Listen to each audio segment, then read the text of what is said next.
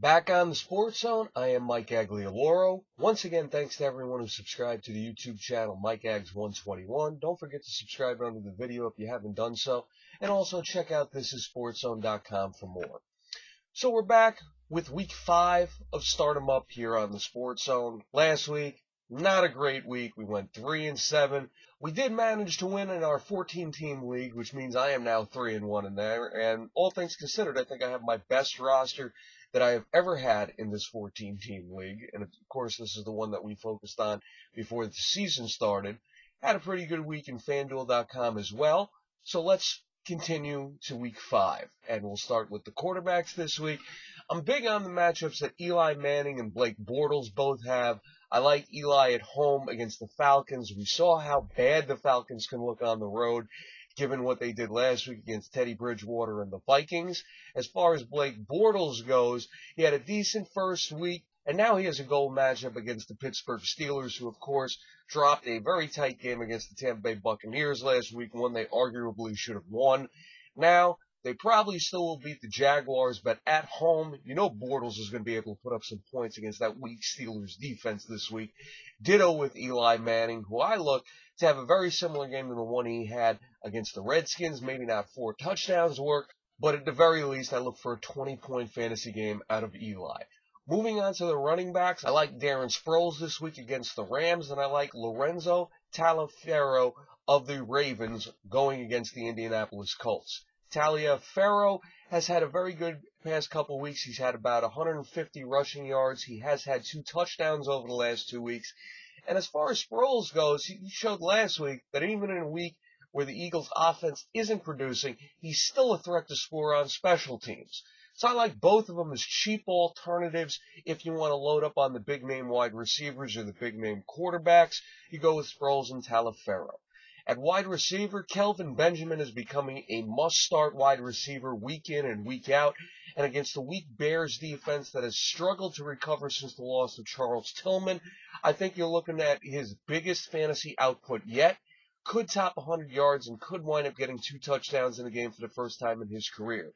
I like Victor Cruz as Eli Manning's top target going forward. As much as Larry Donald, the tight end, has taken a lot of touchdowns from him, he did have his first 100-yard game of the season last week, and I look for that only to continue against the Falcons' defense. And finally, at wide receiver, I like Terrence Williams of my Dallas Cowboys. We saw against the Saints last week that offense is finally starting to get back on track. And at home against the Houston Texans, I look for Terrence Williams to at least get 1 more touchdown. He does have 4 on the season, and he could also crack 100 yards for the first time in his career, depending on how heavily the Texans wind up shadowing Dez Bryant. We've seen over the last 4 weeks that when the opponents tried to double-team Dez Bryant, Romo's been taking advantage of that and finding Williams open in the flat, and I look for that to continue this week. At tight end, going back to the Steelers-Jaguars game, I like Heath Miller of the Steelers at tight end. We saw last weekend his biggest game of his career, caught a couple touchdown passes, had 10 receptions last week, and against the weak Jaguars defense, I look for at least 70 yards and 1 touchdown. My special performances this week, I'm going with Kerry Robinson once again of the New Orleans Saints, and I'm going with Ruben Randall of the New York Giants against the Atlanta Falcons. Kerry Robinson, I put him in the special performance category 2 weeks ago. He still hasn't had that big bust-out game thus far. I really think he's going to have that this week at home against the Buccaneers. The Saints offense, let's be honest, they are different at home as opposed to on the road. As much as it hasn't shown this year, that offense is going to go off at some point this season. I love the matchup this week against the Bucs, and I look for Kerry Robinson to be heavily used in the fourth quarter of what could possibly be a blowout game. As for Ruben Randall, I've been high on him for the last year, and even though Odell Beckham Jr. could be making his first appearance of the season, it definitely looks like Randall's made his impression on Eli Manning and the rest of the Giants' offensive coaches. He's had over 70 yards twice this season, has been heavily targeted thus far, and this week against the weak Falcons defense, I look for him to eclipse the 100-yard mark for the first time this season. So once again, at quarterback, you're starting Eli Manning and Blake Bortles. At running back, you start Darren Sproles and Lorenzo Taliaferro. At wide receiver, you go with Kelvin Benjamin, Victor Cruz, and Terrence Williams.